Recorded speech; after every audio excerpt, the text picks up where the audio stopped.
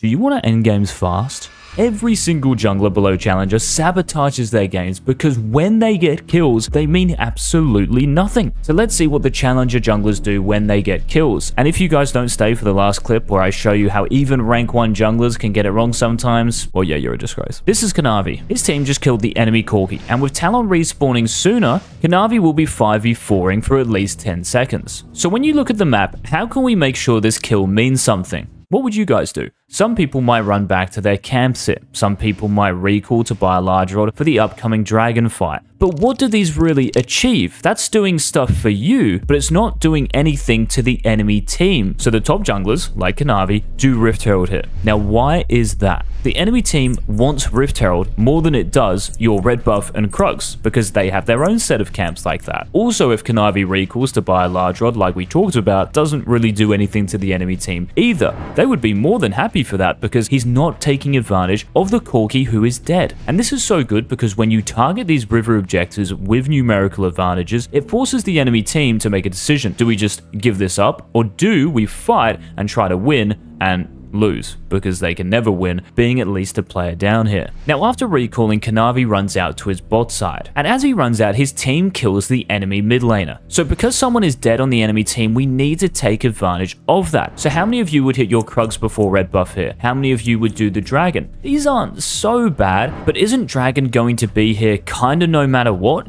He can always come back and do that, right? Which is why Kanavi drops the Rift Herald to siege mid lane. With no enemy mid laner there, it makes it so accessible. It's also the hardest tower in the game to break, so if you can get this, it opens up the rest of the map for you. It just so happens in this game that the Thresh gets caught as the tower dies, so they kill him and can keep pushing through mid lane here, because that means that basically there's only 3 champions now to defend mid, so they take another tower on top of this. Isn't it still true they can all just run to dragon afterwards? Of course, but if we keep going, another fight breaks out, they hard win, and guess what happens soon after? The enemy team forfeits. Kanavi ran out of base here at around 18 minutes 30 seconds. The game is ending a minute later. This is what taking advantage of the enemy death timers truly means.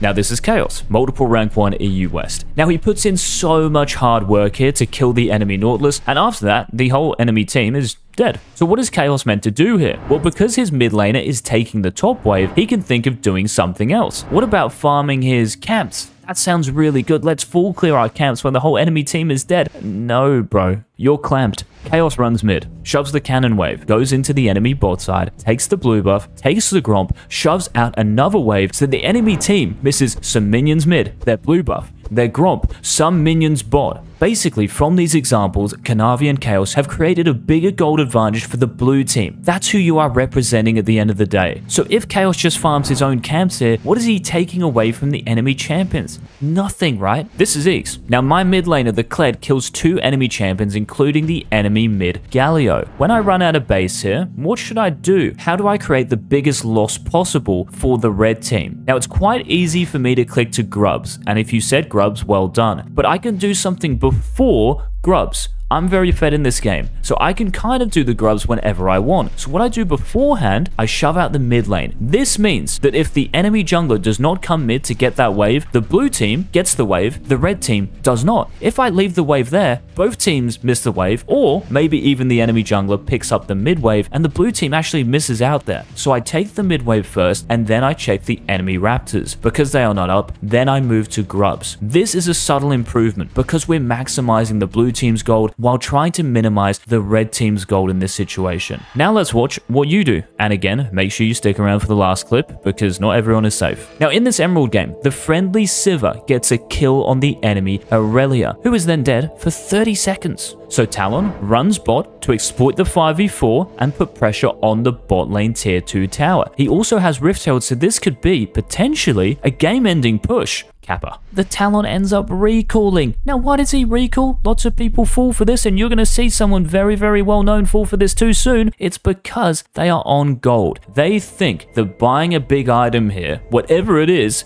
matters. It does not matter. By the time you're back on the map, the enemy champion who is dead will be close to respawning, and it's more difficult to take those resources on the map with them having more numbers. Talon should have stayed on the map and helped his team capitalize on the dead enemy Aurelia. This death timer literally meant nothing. They should not have even killed the Aurelia here. In this master game, the red team kills the enemy bot lane who won't be back on the map for at least 40 seconds. So because of the 5v3 and the fact all of them are still very healthy, Gwen pings the Baron and the red team runs over there to secure it. Oh, wait, never mind. The Gwen stays on the bot side of the map chasing the jungle Talon, and yes, they eventually kill the Katarina and they get this bot tower, whoop-de-doo. This would have happened anyway. Not doing the Baron here still gives the enemy team a bit of hope. Killing the Katarina and getting an out-of-tier tower, honestly, I wouldn't even be mad if I was the blue team. You guys are like pinching them. You need to add the uppercut into the arsenal. In this diamond game, the red team kills the enemy Renekton, thus making it a 5v4. Now they are still healthy enough to fight afterwards, so the Shaco pings the Rift Herald and all 5 of them move over to secure it. Oh,